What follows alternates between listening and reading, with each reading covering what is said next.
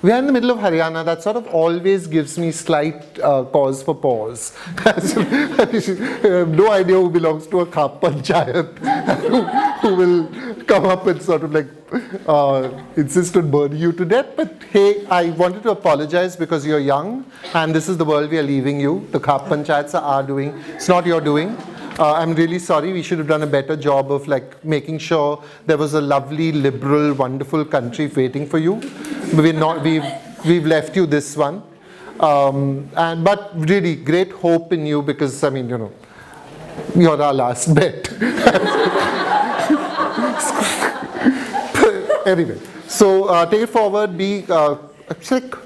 Okay, here's the beginning. I grew up, people ask me, the first question that people ask me when I say I've been translating from Marathi to English is, you speak Marathi?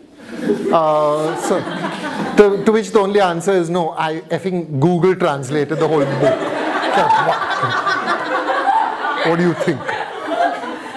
But I think the reason why they ask me, do you translate Marathi, is because my name suggests that Geronimo Maria Pinto. When I went to Adelaide to a literary festival and I presented my passport at the counter and he said, you are Geronimo Maria Pinto. So I said, yes, indeed I am. He said, you have a woman's name. So I said, yeah, you know, it is actually, and he said, that's all right, that's all right. Not everyone has a father.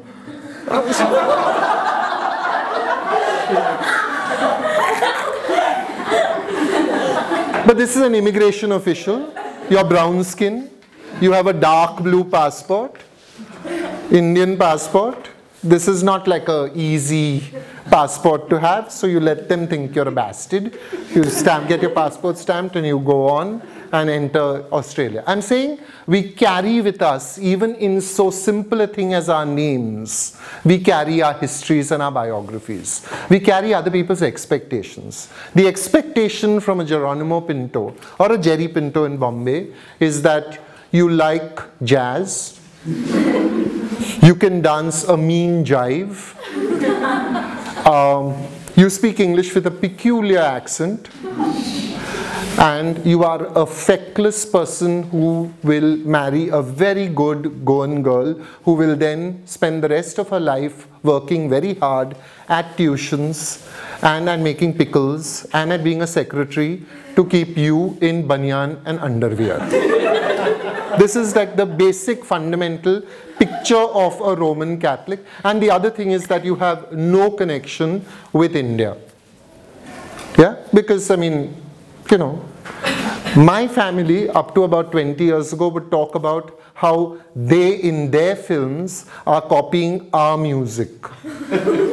Our music was Western music. I wanted to say, look, we're all brown-skinned. Okay? We're not them. They're not us.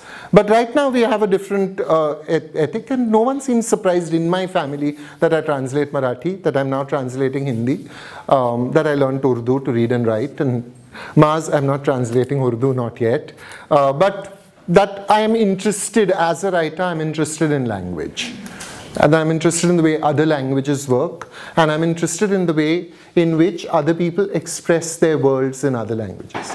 So, Balut, the first thing that I translated was a book called Cobalt Blue. It was a walk in the park.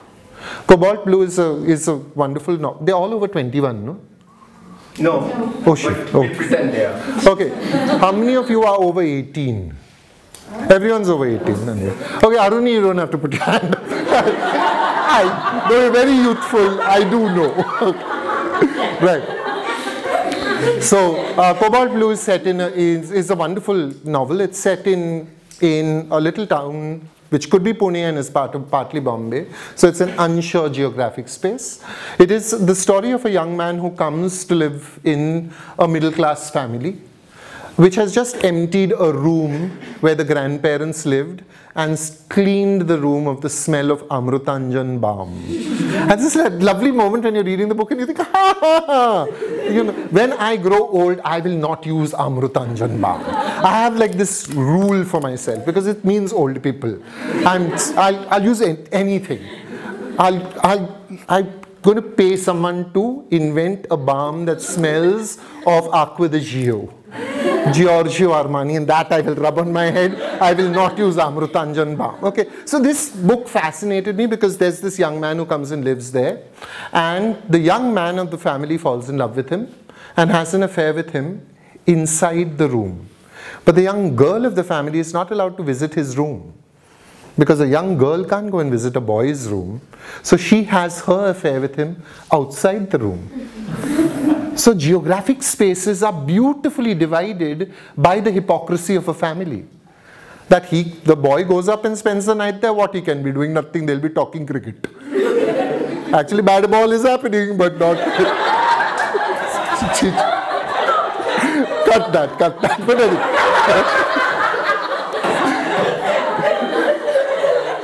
And the girl goes out into the world with him, and both of them are broken because eventually he abandons both of them and vanishes. They're both broken, but out of the broken pieces, other things happen.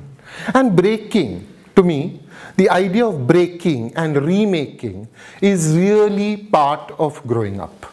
And that is, I think, the reason why we come to college at all.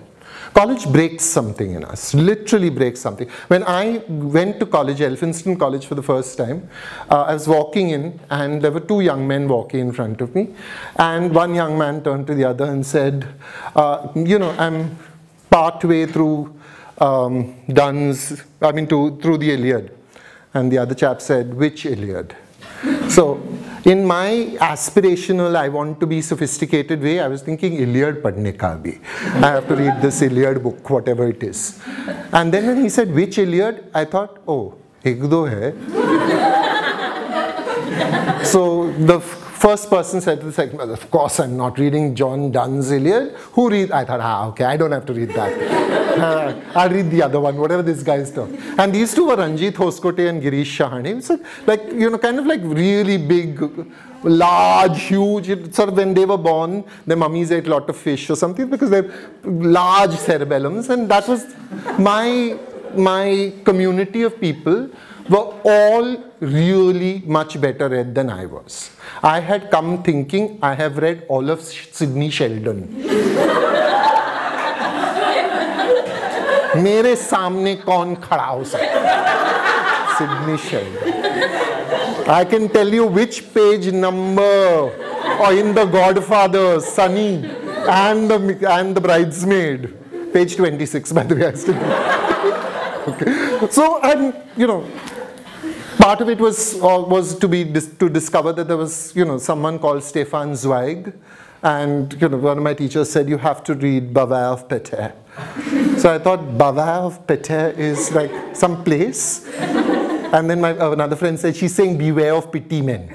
So I wrote, oh, beware of pity, but Bavai of Pétain is how they all spoke. So you literally, you're in the process of reinventing yourself. You're reimagining yourself. You're re-seeing who you are, and then you have to put down certain things. You put down certain notions and you acquire certain other notions. And to acquire another notion of yourself is to liberate yourself of another notion.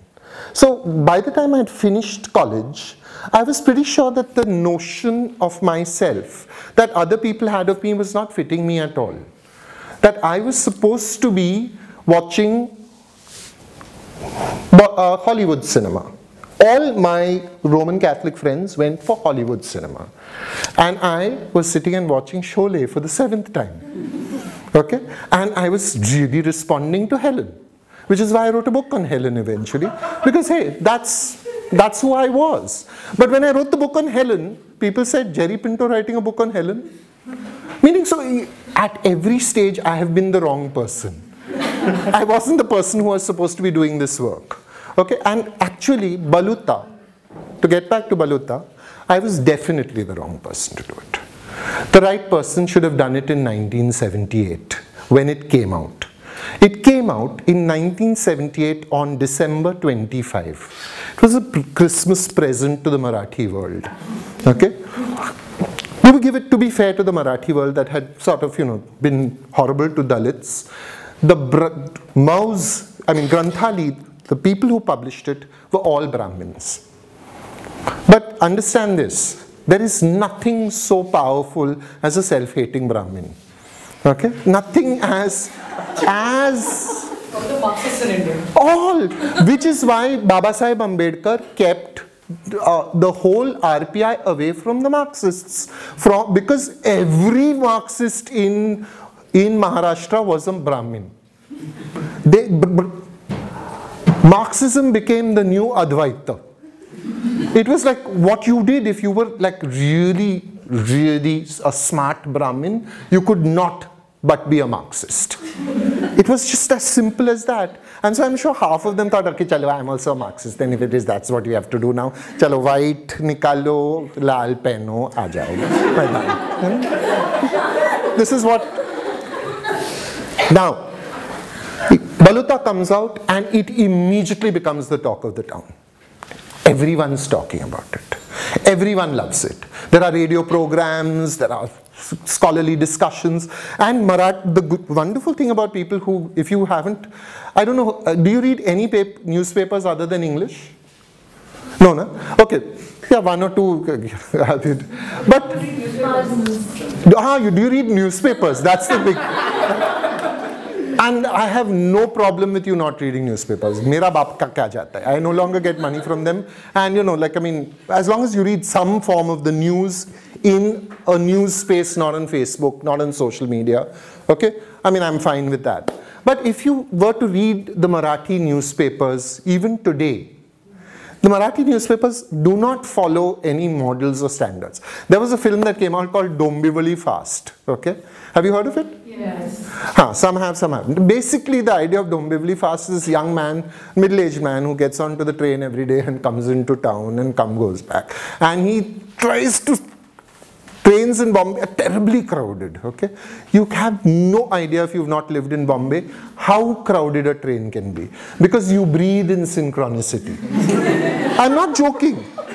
You breathe in and the other person breathes out. So that his body comes... Actually, it's that tight. And sometimes your hand is like that. And you want to lift it and you can't. So you say, Bhai Sahab. And the Bhai Sahab looks and you say, Haath hatana. The man in front of me says, hey, kya kar raha hai? Good hai kya?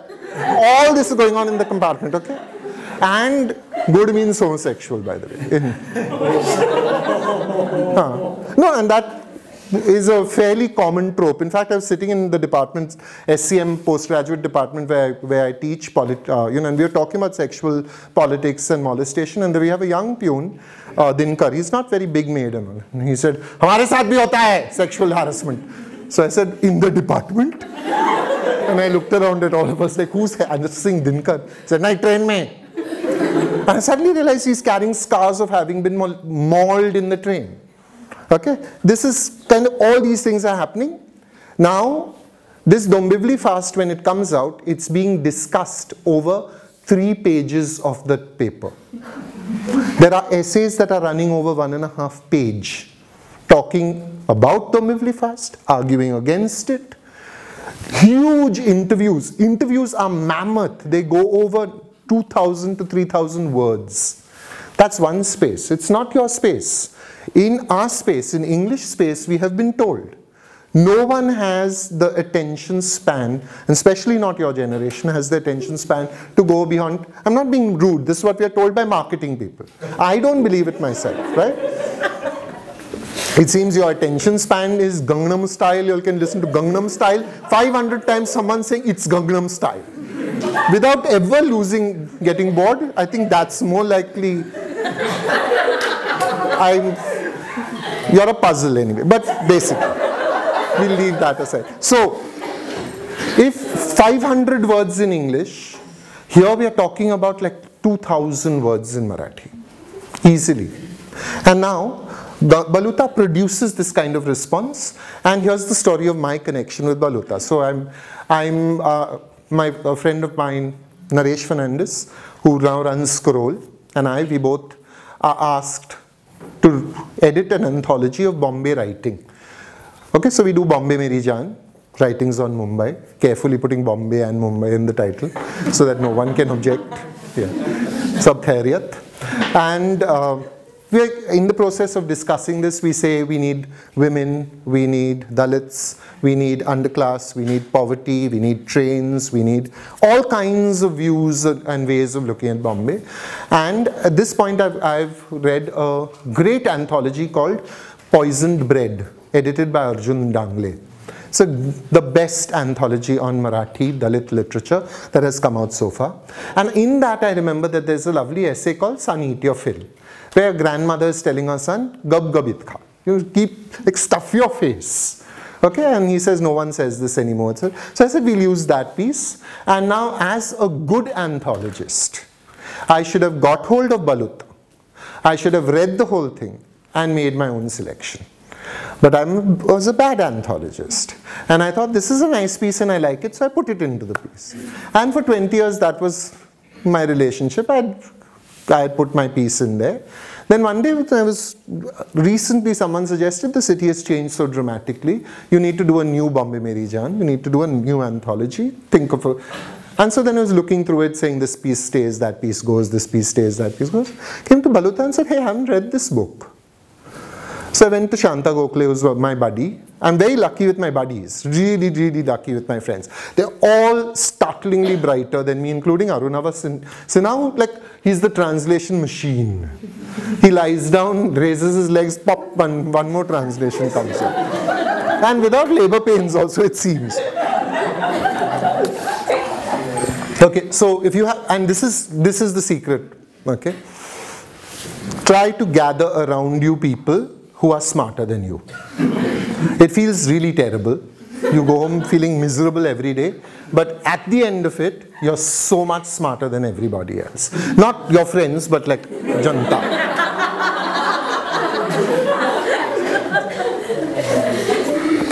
So I go to Shanta Gokhale and I say, hey, I want to read Baluta. And she says, yeah, in Marathi, it's still available. So I said, but in English, I'm lazy. I don't want to read Marathi. If I can read English, I can read an English book in a day.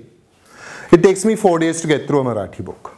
So I want to read it in English. She says, not been translated. I said, not been translated? Are you nuts? It's like 1970. She said, yeah, it's not been translated. So I went out immediately and I walked down the street, bought a copy, read it. Took me 3 days, 4 days, 5 days, something, lots of days. A week, okay, whatever. And then I went back to her and I said, you know, can I translate? And she said, I think it would be lovely. Second lesson I learned, if someone asks you, do you think I can do this? Say yes. If they can't do it, that's their problem. But at least you've not stood in the way. So I now try to be an exclamation mark rather than a question mark, because she could have said you, and then I wouldn't have done it. But she said you, yes, exclamation mark. So I try to be an exclamation mark, not people. That's for what it's worth. So I started translating it. And the original person who was supposed to translate it, who'd done that excerpt, here's the territorial pissing of the world, said, I'm going to do it. But 30 years have passed, you haven't done it. But she still wanted to do it. But anyway, we resolved that. I started work on it. And I also had a sense of urgency that this book had waited too long. Books that had come out after that, Upriya, Utslya, many other Dalit and autobiographies, which were literally catalyzed by Baluta. Literally the ground was broken by Baluta, had been translated already, and Baluta had not. And I thought this was really not fair. So I worked lagatar, literally lagatar. And normally I work on 3 or 4 different things all at the same time because I like playing. I like the feeling of, this is my, I think of life as a thali meal. No? You know, you eat a little bit of this and then you eat a little bit of that and that cleans your mouth out and you can go back to this fresh again. And it works that way for me, but this one I just did constantly. Then I read it to 3 different people. I did 3 different drafts and I finished working on it. And that was the story of my relationship with Baluta. And this is, the only reason I'm telling you this is because I get really tired when I sit in this kind of class, and I often sit here where you are and listen to people and they say, I'm interested in. I'm interested in doesn't mean anything. There's always a trail. There's something that leads you to something, that leads you to something, that leads you to something. And this is where the something is. And actually for me, it's always been books. If you want to map your own ontology, if you want to know how you are interested in what you are interested in, keep a trail. Keep a track of what you were thinking, which really means write a diary. Which really means write a diary every day. And then you will probably be able to tell where your interests come from. And you'll be probably at the end of it be a little more self-aware. A diary is, theory will tell you that you do not write a diary except as a public enterprise. All diaries, therefore, are public enterprises. I have the feeling that the person who wrote this theory was the kind of person who read other people's diaries and wanted to invent a little way of saying this. But it actually is true. I often write my diary, I often wrote my diary earlier as if for a reader, 100 years later, who ought to know how intelligent and sympathetic and right-minded Jerry Pinto was. This is already such an act of hubris. The imagining of someone who is interested in you some 100 years later. The pretense that these diaries have survived all that time. And that someone is reading you not just to find out aathe dal ka how kya tha us waqt, but subaltern studies actually reduces us to all that, right? The person is not so much important as that person standing for a certain community, society is, right? So I'm imagining myself as the study of, this is a literary study of that remarkable writer called Jerry Pinto, who lived in the late 20th and early 21st century in Mumbai. That's who I'm imagining myself as the subject of many PhD theses, etc. Now having read PhD theses, I can't think of anything more horrible to happen to a writer. Present company excluded, he said, hurriedly looking around the room. Okay, I've spoken for half an hour. This is about as much as I have to say. Now you have to ask questions. If you do not ask a question, you can give me 500 rupees instead. I will accept currency happily. You were told, no, that if you don't ask a question, you have to give 500 rupees? Yeah, so get your money ready or get your question ready. No, you didn't tell them? Okay, $1,000. Let's raise the ante. Come ask anything you want, anything, really anything. Hi, go ahead. You and your association with tea. Tea. Oh, okay. See, you know, one of the strangest and most bizarre things about the world is when you come out into it and discover how people are so different. So when I grew up, I thought tea was like mother's milk. It was basic and fundamental and something that everyone had. So when you went, when I started going to college, my first shock was getting into the train. And I was standing there in the second class compartment with a man in front of me whose breath smelt of garlic. Now, not that I have anything problem with garlic, but I remember just thinking, what has he eaten for breakfast that could have garlic in it? Because in my family, breakfast did not taste like any other meal. Breakfast was porridge, toast, or if you got very lucky, you got a boiled egg, and tea. That was all that there was for breakfast. That was breakfast. Garlic never came near the menu. Garlic was very clearly lunch or dinner. But this man was obvious, and then I would start sniffing people's breaths. Just to see. I know, it sounds pervy, you know? Really, now that I think about it, it sounds pervy. And then I remember asking a friend, what do you eat for breakfast? And he said, oh yeah, well, like puri bhaji and all. I said, vegetables? Like spicy vegetables for breakfast? It's so fascinating. And then I remember, so then you begin to realize people live and eat in different ways. So then you're asking, what do you eat? What do you not eat? And then you say, do you drink tea? Oh. You say, oh. What's wrong with tea? It's not alcohol. Oh, alcohol. Okay, alcohol I get. What's wrong with tea? No, you get black if you drink tea. No, actually there's really no relation between melanin and tea. Not melanin and all don't. You get black, everyone knows. So everyone means so my granny said. And you don't go on anyone's granny.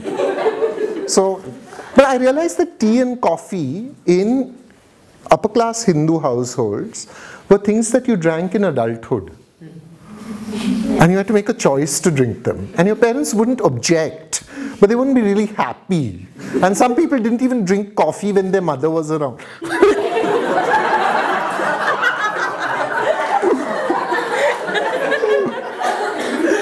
And when I said, you don't drink coffee when your mother's around, that girl said, "Aap kya jane, nazar ki sharam."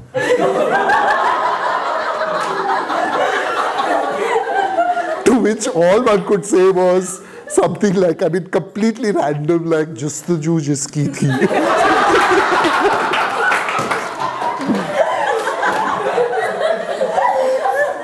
So, fundamentally, for us in the family, tea was Panesha. In fact, one of my friends rang up and said, after the prize was announced, this Wyndham Campbell thing, which made me very rich, etc., etc. Mera button udhar gaya. So you will know that the money has not hit yet. Jab hit ho jayega na, to button mein fix kar lunga. Anyway, he rang up and said, "What are you doing?" I said, you know, after it was announced, when the chap announced it to me, my sister, first thing she said was, "Don't believe any rubbish like this. This is phishing. Don't give them your bank account number, they'll clear it out." So for a moment I thought, don't be ridiculous. Then I thought, I didn't even apply for this prize. She said, "See there, all those people you keep telling, no, that lottery, they get a lottery without buying the lottery ticket. This is the same thing." So I said, "Okay, let's have tea." So we had tea. 1 hour later, someone called from Yale University, who's a friend of the family, and said, "Jerry's won this prize," to my sister. So my sister said, "You actually won the prize." So I said, "Okay, let's have tea." So we had tea again. Then we had acidity. But that, see, in severely dysfunctional families, and mine was a severely dysfunctional family. Like, for instance, Saturday, and if my father did not insist on us having bath, no one insisted. Everyone stayed bathless in Bombay. Yeah. In Bombay, we could stay bathless for a week. My mother thought bathing was not human. She said, "Do you ever see an animal bathing?" No animal bathes and they get on perfectly well. It's only other people's requirements, and I don't mind if you smell. So everything, like, I mean, footwear was optional, going to school was optional, studying was optional, eating food was optional, bhajiyas and Coca-Cola was the best possible thing, and if after eating the bhajiyas and Coca-Cola, throw the paper on the floor and cover the dirt. That was my idea, my mother's idea of housekeeping was throw paper everywhere to cover the dirt. And if people want to lift up the paper and look at the dirt, let them. Cleanliness maniacs. Because you didn't want your friends coming and like... And Hindus have this strange habit of taking off their shoes, no? When they come into the house. Christians don't. Any Christians here? Arey wah! Tu kaise pahunchi re? Okay, 2. Very good. Anyway. All I'm saying is that this... So then you... Okay, if prayers are not particularly, my mother would start praying, "Our Father, who art in heaven, if you say so though," and I've never known what heaven actually means. And if heaven is within us, then are you within us? And are you comfortable? And when I take pills, do you take pills as well? Shubik, Bani, we would say. Stop it now. She said, "Okay, our Father who art in heaven, hallowed be thy name." What does hallowed mean, Baba? Prayers also drifted off on nothing. My mother went to church and we had to say, "Please don't sing the hymns," because everyone would be singing, "I surrender all." My mother would be singing, "I surrender something. I surrender few things. Why do you need me to surrender at all? What's this big thing?" Stop, so in the middle of all this, you have to create.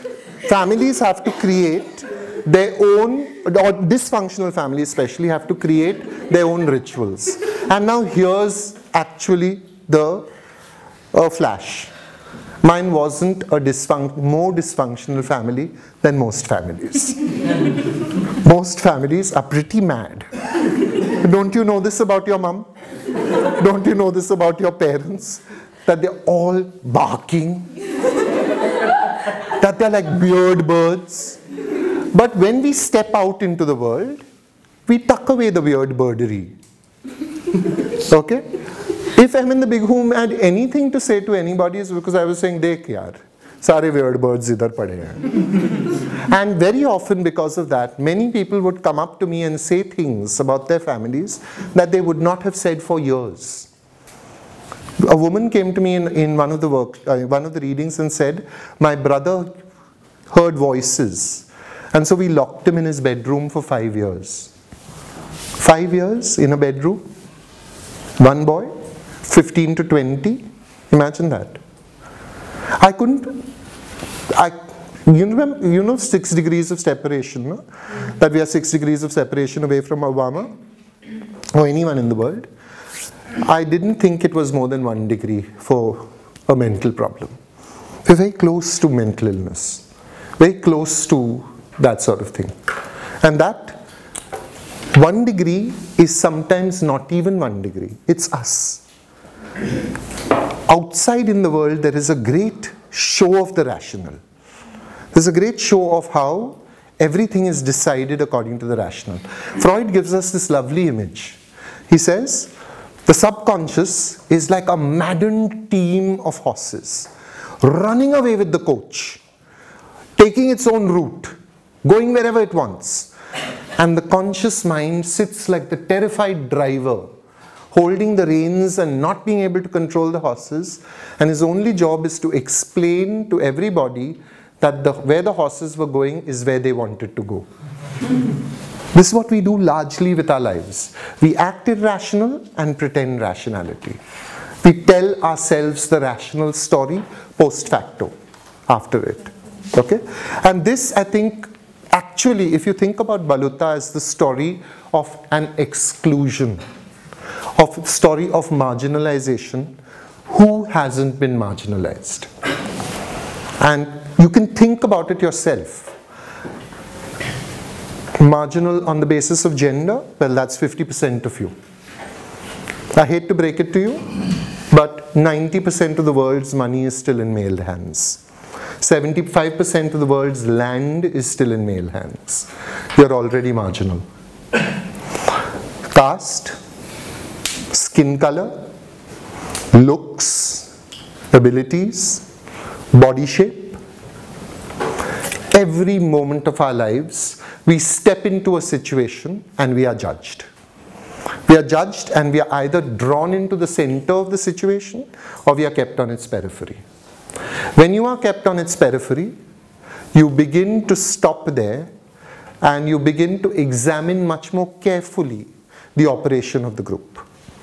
When you are drawn into the center, because of whatever it is, you're the right color, you're the right look, you're the right person, you're the right level of society, you drive the right car, you wear the right clothes, you speak the right language, whatever it is, as soon as you're drawn into the center, you become a person unable to write clearly about that situation.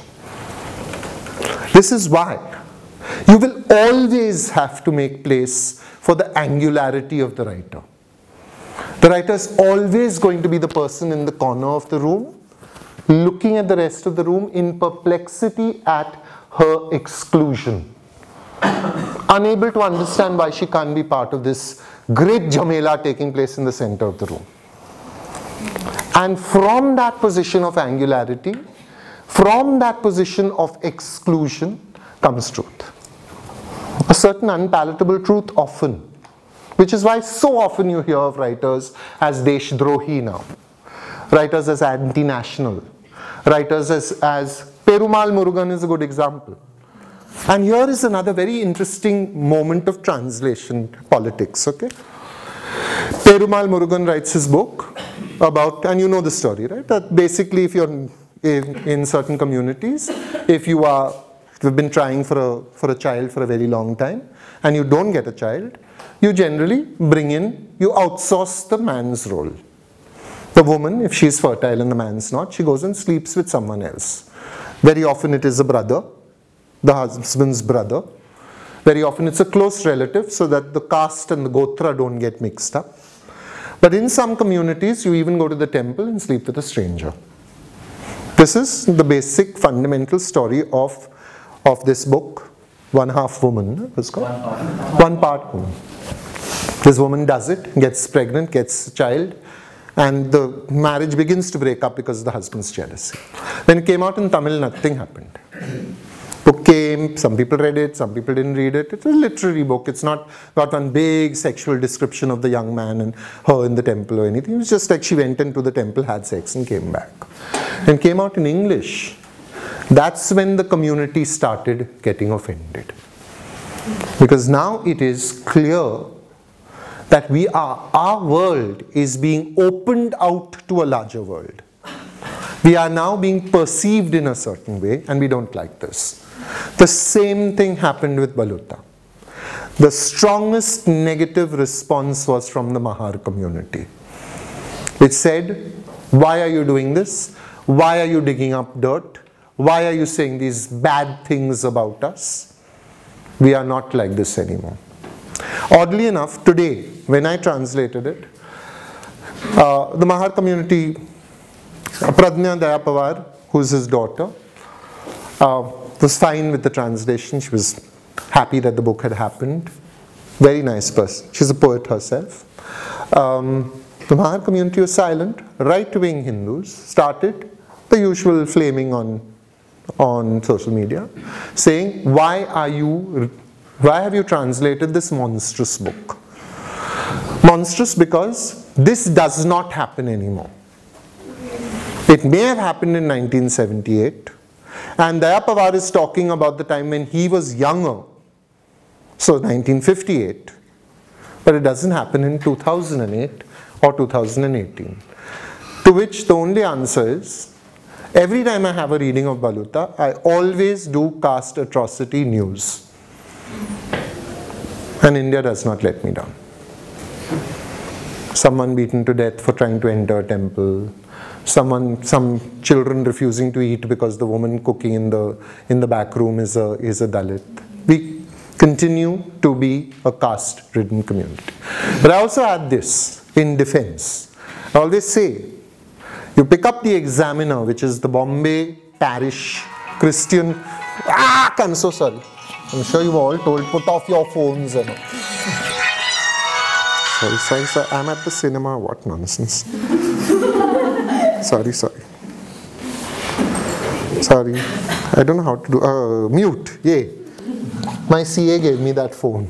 So I still don't know how to use it much. Okay, sorry. What was that? Yeah. Brings out an Examiner, and the Examiner's one of its chief duties is it has a matrimonials column, where wanted Roman Catholic Brahmin bride is always part. The caste is always a requirement. Is there an upper caste in Roman Catholic also? Surely you jest. Of course there is. Roman Catholic. Oh, let me tell you of my favorite story, okay? There's a little village called Kunkoli in Goa. Yeah, Ashrafi elite and all. Yeah. Oh, Baba Sahib Ambedkar, when he said, was born a Hindu, I will not die a Hindu, and he went out, took the Mahars out. First he went to the Christians. And he said, will you take if I bring you my people, will you treat them exactly as you would treat your high caste converts? And they said, no, sorry. Up to 1950, you could not become a priest if you were a Dalit convert to Christianity. The Pope had agreed.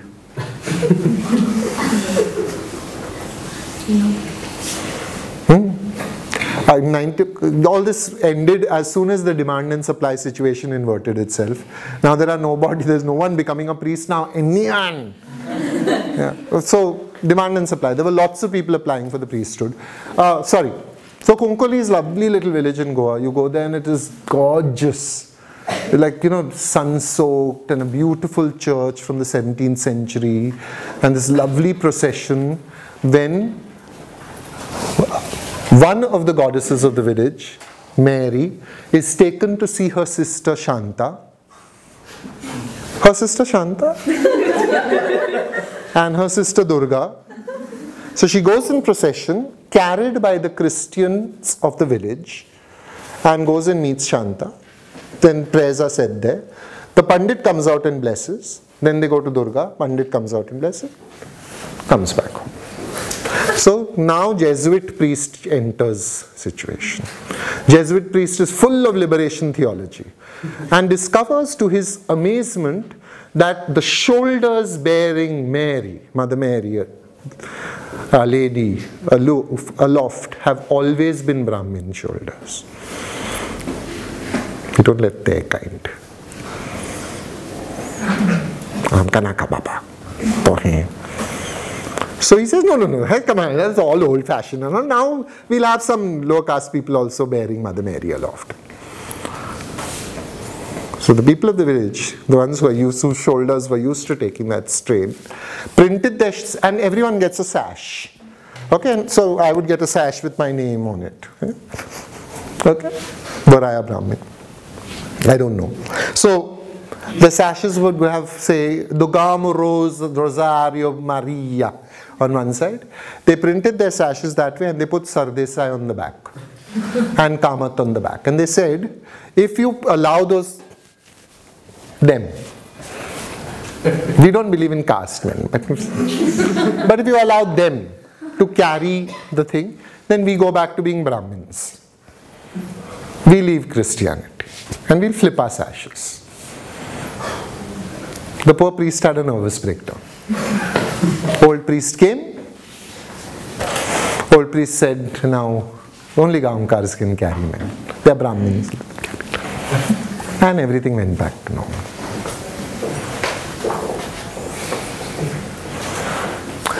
Ambedkar next went to the Muslims and said the basic fundamental, okay, and Hinduism, the challenges to Hinduism were from Christianity's, I believe, from Christianity's compassion and Islam's brotherhood, bhaichara. Everyone's equal. The Prophet said you must eat from the same dish, which is still the thal concept, which is in Bohris, for instance. Not done anymore. Because, you know, the drivers would be very embarrassed to eat with us. It's about them, really. It's not about us. Really. I'm only thinking about them. Which is fine, fair enough. I wouldn't want my servants eating with me. I get that, I understand that, but that's the religion. So, Ambedkar goes to the Muslims and says, if I bring my people to you, do you promise equality? And the Muslims say, no, we can't. Which is why he chooses Buddhism. Untold story of Ambedkar's move. Why would you choose Buddhism otherwise? Sorry, next question. Jerry, what was it like to be M? To be M? See, one of the things that I did was I practiced. I was Leela. If you've read my book on Leela Naidu, I play a 65-year-old woman. The book is an I book. So the way it worked was this. I knew Dom Morais just fleetingly. He wasn't my kind of person. He just seemed like a nasty piece of work. I didn't like him. Okay? Though he was a great poet. I mean, fabulous poet, and I loved his poetry, and then I met him and I didn't like him. But I fell in love with Leela the first time I met her. She was just gorgeous. And all of you are gorgeous, everyone's gorgeous. But one of the things that I think gorgeous people need to do is not to know they're gorgeous. So Leela had this trick of deliberately forgetting she was beautiful. And so she offered it to you as a gift. Like, you know, I know you're just stunned by how good I look, but it doesn't matter. It's nothing at all. Get over it. It's class. It was so charming, so effortless, so elegant. You know, she would always appear with her hair pulled up in a bun and wearing these dowdy dresses. But still she was, you know, and then she'd offer you an offer. When you're leaving, she says, you must take something with you. And I'm thinking, the MF Hussain painting? Of course it wasn't that. It was an orchid in an egg cup. But hey, you know, I just went on thinking an orchid in an egg cup. That's such a lovely, perfect perfect gift for me. Then I went home and showed my mother and she said, cheap bitch. Okay. Now, the deal was, when and you know the story, the Leela Naidu, again the story. I was sitting with Adil Jassawala, who's another great friend who was telling me this. He said, Leela Naidu was telling me a story about her grandmother. She was sitting in her garden, when, in her living room, when someone knocked on the door. And she went, and the maid went to open the door, and then she heard a thump. And it sounded like a body falling over. So she went outside and the maid had fainted. So she looked out of the door and there was a naked Russian standing on the doorstep. I do not know, said Adil, how she knew it was a Russian.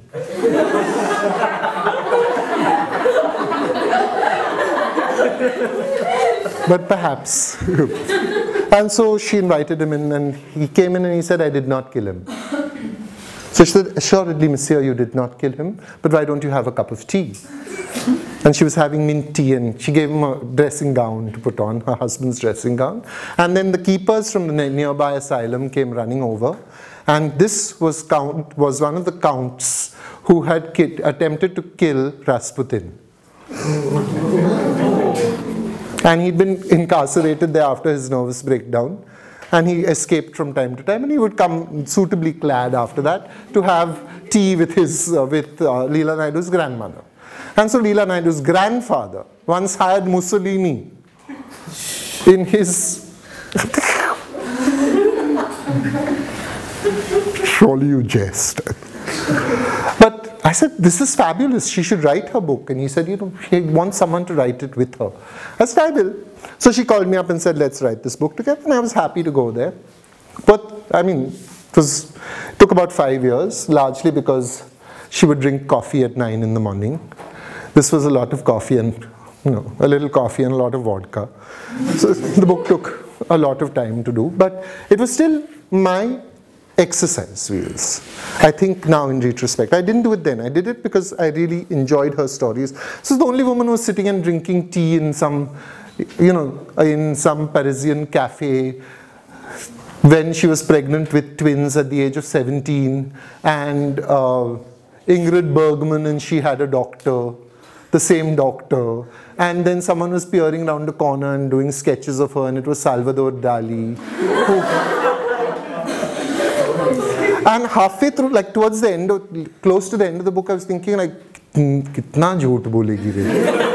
Mat jhoot pe jhoot. Because everyone, you know, you'd mentioned, I was watching this thing by Louis Malle and I said, oh, Louis. So you knew Louis Malle? Oh yes, don't you know, when he came to India, my mother brought all her carpets out and we piled them on the thing, and Saraswati Devi sat on top of it and sang this beautiful... And then Louis Malle's diary has Leela Naidu mentioned in it. And suddenly you think, okay, maybe you're not lying then. Maybe. And then bizarre stuff, like I said, Leela, we need pictures for this book. She said, oh darling, it'll take some time. Let me look. She said, of course you must look. Go right ahead. So then Selvam, who was the assistant, came and said, you want to see the pictures? I said, yes, I want to see the pictures. Come. Went to a room, opened one cupboard, pictures. Opened a second cupboard, black pictures. 17 cupboards full of photographs. Okay. But then I'm putting my hands and pulling them out. Richard Avedon has signed one.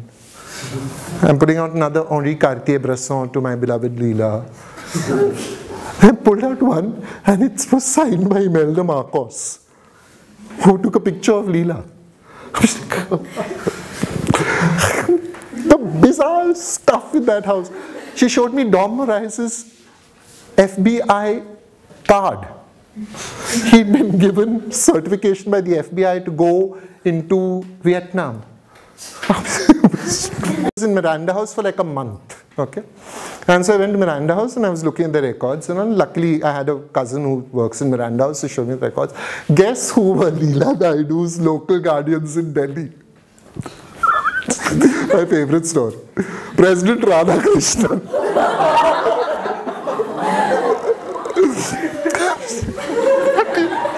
The president. Imagine calling up the president saying, she's come home drunk. What are you doing about it? And her godmother was Marie Curie. Whatever. So, one of the good things about M is she's fictitious. One of the best things that has happened to me, and I think it's always very pleasant, is that people take the book as non-fiction. Okay? To me, that's a compliment. It's a great compliment. But here's the flash. If I say something is non-fiction, everyone has to agree that it's non-fiction. That's how it happened. If I say it's a novel, it becomes a novel. Even if it is how it happened. I say it's a novel. But I also say 95% of it is fiction, 95% of it is fact. And if you know your Venn diagrams, you will know that there is a patch in between, and that patch is where you come in and decide whether it's a novel or not. So what was it like being M? Walk in the park. Because my head till today is filled with her language. Much of how I speak, much of how I present myself to the world is a pale imitation of her. I can write another M without even thinking about it, but it would be going back to my own vomit. So I wouldn't. Yeah? Anything? Any other question? Again, you? Follow up to a question. So you wrote 9 novels before you turned 20. So you always... You know what? So 5 of them I have to admit were Mills and Boon. See, I was growing up at a time when feminism had barely arrived in India and women expected to be taken out.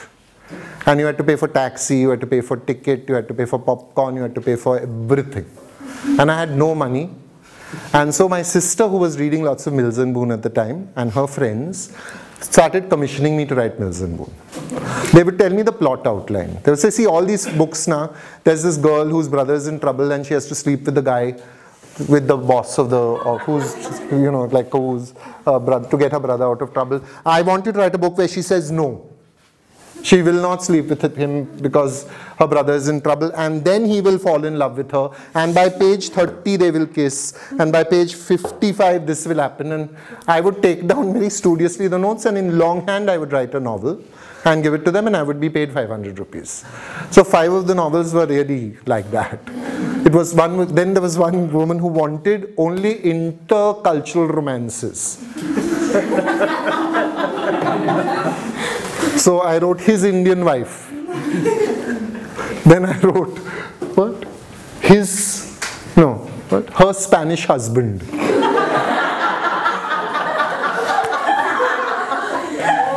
And recently one of them said, I still have the book. I said, please burn it. She said, no, I'm going to blackmail you. I'm going to actually publish this. I'll go to 7. I said, okay, do what you want. I mean, it's like, it's one's history. Like, what do I care? Like, his Spanish wife comes out like with Jerry Pinto's name. Oh, so chal ho gaya. What bachpan ki, what jawani ki bhool, as they say. Tabhi kahan par hai jawani ki bhool. So it doesn't matter. But I would have I called her up and said, like, I'd like to read it also. You keep a copy, give me a Xerox. And she said, no, I'm joking. They all lost that. But this is also the funny thing, no? At one point, I was in the Times of India, right? And all the young artists today used to illustrate for the Times of India. So they would do illustrations, Jitish Kalla, Trina Saini, Lalita Lajmi, Mario Miranda. All these people did illustrations, Badri Narayan. And I would pick them off the floor because they were thrown out, and make cards out of them, Christmas cards and Diwali cards, and send them to friends. So recently I wrote to all my friends and I said, look, you know, I sent you these things which are really valuable. I'm not saying give them back. Itna khadoos bhi nahi hu main. But I'm saying if you sell them, think about me. And can you imagine, not one person kept them. Not one person. Amazing, no? Anyway, so what was your question? Yeah? So you mentioned. Oh, I wrote the 9 novels before I was here. Yeah. So you always mention that the writing comes with a drive to rewrite. So I'd like to know what rewrite. Okay. See, actually, did I say that? With the drive to rewrite? Yeah, that's in the Hindu interview. Sorry. Okay. Rewriting is really... Okay, I have fun. I have lots of fun. There are lots of people who say, right, it's a very painful thing. And you're like, I drag it all to myself. I love writing. I just like happiest when I'm writing. Okay? Let's get that fundamentally done. I'm unhappiest rewriting. But it is necessary. It's like toilet training your child. You can't send it out with shit in its diapers. Okay? You have to clean it up and do a civil job. And still, last novel sent in, Murder in Mahim. This is the story. Murder in Mahim. I'd finish it in like 6 months. Ravi said, go, said Ravi Singh, my publisher. Yeah, I wrote it and sent it. He said, lovely. I said, very good. I said, after me. Except it's not working, said Ravi. No, not working. I wrote M in the Big Whom. What do you mean it's not working? So yeah, I'll try and explain it to you. So for 2 days I hated Ravi. Then the third day I read it again and thought, oh fuck, it's really not working. So I started working on it again. Then I rewrote it and sent it to him. And he said, hey, fabulous, great stuff and all. Give me 2 days and I'll get back to you. It's fabulous and great stuff. Why do you need 2 days to get back to me? The first section of it is so well written. And the second half, do you think you could do some work? Rewrite the whole thing again. 4 times. There's a Hindustan Times Crime Writers Festival. I was invited for the first time to launch the book. Nahi hua. Book was not there. Second time they said, this time it'll be ready. I said, yeah, of course it'll be ready. Nahi hua. They'll say it's not there. Now finally, about 2 days ago, I got an email message that that's very nice, but I think we just need a little time. So he's going to make me do a 5th rewrite. Okay? But some of the rewrites I do myself, some of the rewrites get inflicted on me. Okay? But I believe, see, there are 3 kinds of writers. There are writers who produce it, yeah, and they send it off, and they take pride in that. Sometimes you can hit it off. I don't think you can. I think this is probably the worst kind of writing. The second kind of writer works, reworks, gets a good book out of it. The third kind of writer kills the book by reworking it constantly, kills it dead. Yeah? The danger lies between these two. Not to fetishize time, not to fetishize rewriting, not to fetishize style, not to fetishize the elegant and the perfect phrase, the rhythm of the sentence. But how one gets to that stage, I don't know. I really don't know. I still don't know. And I think when I know, I'll fall down dead. Yeah, you say? Yes, sir. Could you elaborate on your response to Helen? Helen? First, but fundamentally, I remember the moment when she actually impinged on my consciousness and I went to see Dawn. Okay, the first Dawn. Mera dil, pyar ka deewana. Okay, there she is, and she's standing in the doorway, okay? And she's shimmying, like bits of her are shimmying independently of each other.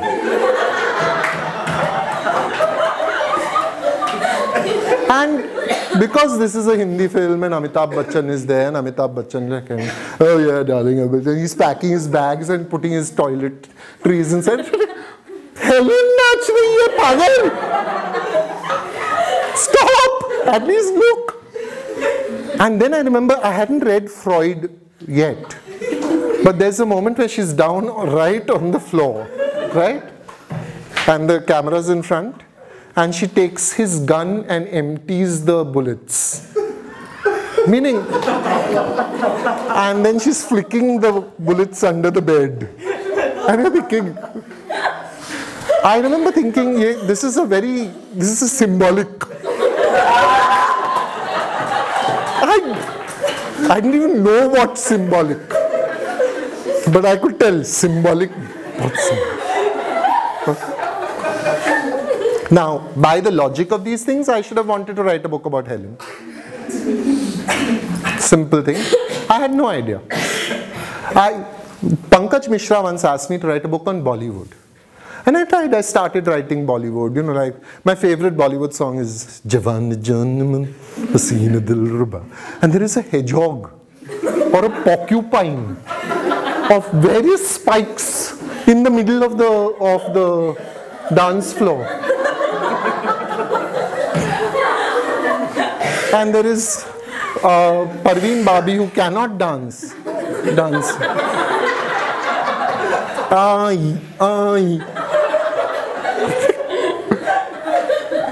That was the weirdest film in the world. Wahida Rahman's voiceover is used at one point as the villain. But she is the hero's mother. Why does she want to kill him also? It just like so little made sense. And I was telling this to Pankaj Mishra and to other people, and he said, wonderful, you must write a book on Bollywood. So I started writing a book on Bollywood, and I thought, no one writes a book on Hollywood. They write about specific characters in Hollywood. This Bollywood is right. I'm not right. So I never wrote it. I never did that book. But when one day Ravi was sitting and chatting with me, and there was some background was that Mungla, Main Good Ki Delhi. I love that song. We are both listening to this song in the background, okay? And there's a moment in it where she says, Aata hai to aaja rasiya nahi to main hi chali. And what? See, this is the other thing about her. You can't sing the song without like doing a thumka. It's just like your body starts moving, like just naturally, because on her face. Okay, so now what do you have? You have like these people, like they're going to bite you or something. The item girl is always like, you know, you're not going to get me, you know, I'm too sexy for you, baby. That kind of like look. Helen was this wonderful, smiling invitation to pleasure. Like, everybody dance. You know, like we all could get up and dance. So I have been to Punjabi uncles' parties where the Punjabi uncles get up and like, you know, shimmy or whatnot. Mainly because Indian men are not used to being desired.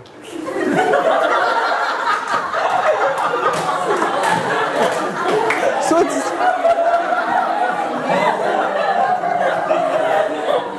हमारा नसीब है कि हम तरसें. Okay, but Helen allowed you to pretend that you could be desirable. And I thought these were and see, okay, then also she was Mera naam Chin Chin Chu, so she was Chinese. Then she was, oh, this is a charming ADC, senorita, someone from Spain. Then she was like, I mean, in the middle of, I remember one film in which she's doing dandiya. Helen, why are you doing dandiya? Wait a minute. Okay. Why? What is that about? Then she's a tribal belle. She's Sultana Daku. I mean, it's like, if we didn't have Helen, we'd have had to invent Helen. And for 30 years she danced. 30 years. Seriously, I mean, you know, that was an achievement. And all this, of course, like, I mean, you know, in the course of watching several hundred films of Helen, and you're just like mainlining Hindi films. I'm thinking, here's that Ma sequence again. But so, for me, I should have known that I wanted to write a book on Helen, but Ravi Singh said, and this is the role of an editor, to lead you to the book that you want to write. Said, who can write a book about Helen? I said, me, without thinking about it. Next day I started. I mean, next day I went to Lamington Road and bought like, and see, I mean, at that point in time, there was the VCDs had just started coming out and the DVDs were not even, DVDs were slowly a little later. But no one had the Helen films. There's one Helen film called Chor Darwaza, okay, where guess what she plays? Helen of Troy. What do you think? Yeah, and there's a great moment in Harish Chandra Taramati. So Helen comes and does one big dance, and Prithviraj Kapoor is Harish Chandra. And when he has finished, when she has finished, he says, Sundar. Ati Sundar. So she says, मैं या मेरी कला So he says, Kala, of course. And then she says, okay, but give me your kingdom then. So the next morning, his courtiers, he says, I'm giving her the kingdom. So the courtiers say, but that was a dream. So he says, yes, but isn't life Maya? How do we tell Maya from a dream? So at that moment, suddenly you see such a depth of scholarship in Homi Wadia. Or whoever wrote that film. It's actually like such a question. Amazing. And then she dances with Raj Kapoor. First, she's done Prithviraj. Now she dances with Raj Kapoor in Annadi. And she comes near him at one point and he says, Uima! And he runs. Raj Kapoor was like that, slightly Adi Chaddi. And then she dances with Rishi Kapoor. 3 generations. That was something. So I thought, and this is the other question I got, why a book about Helen? And I always felt it was because 1, she was a woman, 2, she was an Achaniya, and 3, she was obviously not upper caste Hindu. And she's Franco-Burmese. I mean, her name is Helen. She's obviously a Christian. And so that was the reason. Why are you asking these questions? And the reason why I think she could be Helen was because she was all these. She wasn't us. She was a different person. So she could be anything. She could be Mera Naam Chin Chin Choo. She could be anything she wanted. She was polysemic and she could fit into whatever the narrative discourse was. That's why I wrote about her, because I thought it was fascinating. Hey, bus now. How are you? Huh. I just want to go back to Babita for a second. And we're kind of studying a translation course. So I just wanted to ask, as a translator, what is the most challenging aspect of translating something like that? Because there's a lot of responsibility also, right? Okay, let's get this responsibility thing out of the room. And it isn't a responsibility. I totally get it. I'm not a transcreationist. I don't believe that it's a transcreation. And like if it wasn't in the original, I wasn't doing it in my translation. And what was in the original will be in the translation, because this is a part of literary history, and I wasn't going to put Jerry Pinto in where Baluta was required, right? This was fundamental belief. But second thing, it is only in India where we see a translation as the first translation as the last translation. I hope there will be other translations. If my translation stands the test of time, I'll be delighted. Really delighted. But if it is not a good translation and someone thinks they can do better, some young Mahar scholar who right now is working on his PhD program, who thinks, who the fuck was this boy to come and translate? Why should we have a Roman Catholic who didn't know anything about Mahars doing this work? Yeah? And he wants to do a better translation, I'd say he should. He definitely should. Right? She should. It should. You have absolutely no idea who it is going to be. Yeah, she should, it should. Whoever it is, should. But the point is, now having done it, okay, the most difficult thing about it is with Cobalt Blue, it was a walk in the park because there were people like us. Middle class people with middle class preoccupations about how it will look and what people will think and that kind of thing. And it was very clearly a turf with which I was familiar.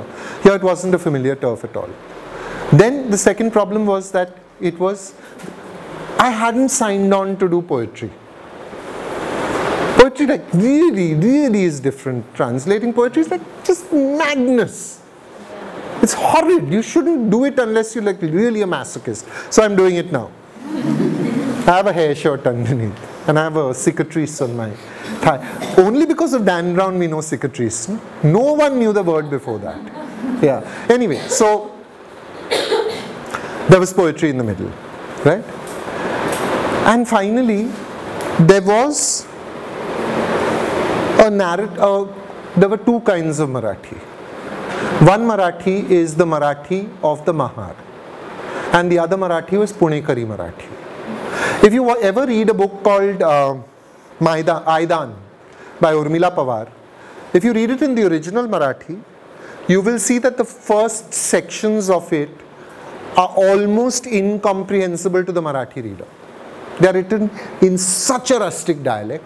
But as she grows older and as she is slowly Sanskritized, her formal education starts taking place. She begins to be told, you can't talk like that, you have to talk like this. Her Marathi becomes a more Punekari Marathi. So many of the reviews said I use a racy colloquial style. Sorry boss. How do I get English? Which in this, okay, there's one way of doing it. Have you, if you should ever look at this lovely poem by Arun Kolatkar, which is called Song of a Hired Man. No, it's fundamentally this story of a young man who wants his money. Okay, he writes it in Marathi and he writes it in English. Two versions, same poet. In the English version, he uses black slang, where in Marathi he's used colloquial Marathi. This is his poem. He's welcome to do what he wants in it. I thought it would muddy the waters for me to suddenly break into rap. Because what do we know about how black people talk except rap? And I'm sure black people don't go about all the time. I mean, yeah. So fundamentally, how do I get two different sophistication registers into a language here which is fundamentally the language of sophistication?